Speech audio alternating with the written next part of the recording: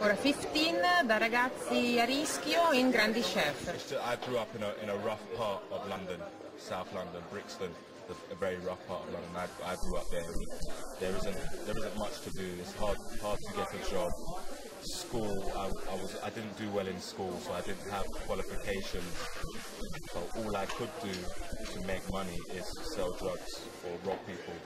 15, I fell in love with pasta and Italian food. I've been to Italy 4 or 5 times and I completely love the place. And the passion for food that Italians have, and I share that with Italians. And I just fell in love with it, and I completely turned my life around.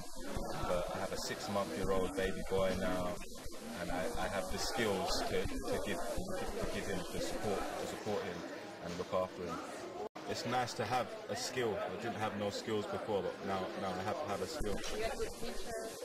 Yes, I have good teachers, and now I'm one of the teachers, so I'm teaching the next level. So I've worked in France for 6 months. I've worked in Italy. I've done loads of different things. It's all thanks to Jamie Oliver and 15. And when I make pasta, it calms me down. I feel relaxed, and when you're angry, you can make a dough, and it takes the stress away. Pasta definitely changed it around for me. I love everything about pasta.